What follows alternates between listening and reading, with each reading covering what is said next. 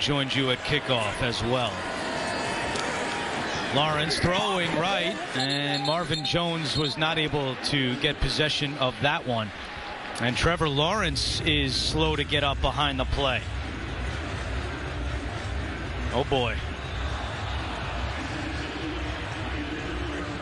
Trevor Lawrence in pain down on the ground. Let's take a look at what happened.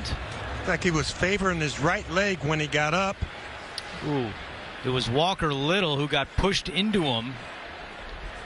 And Lawrence is still down.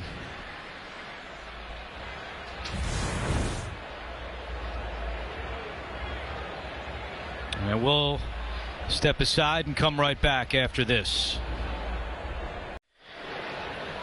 Trevor Lawrence a moment ago needing help coming off the field.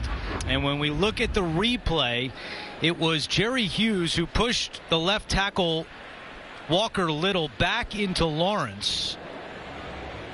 And it looked like they bumped left knees, but then it's the right leg that catches for Lawrence. You see the left knee gets hit, but then he goes down and he grabs his right leg. And Trevor Lawrence going right into the Jacksonville locker room.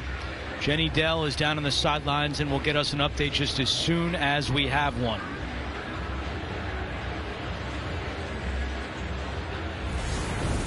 So C.J. Beathard will come into the game for the first time this season in his first year with Jacksonville.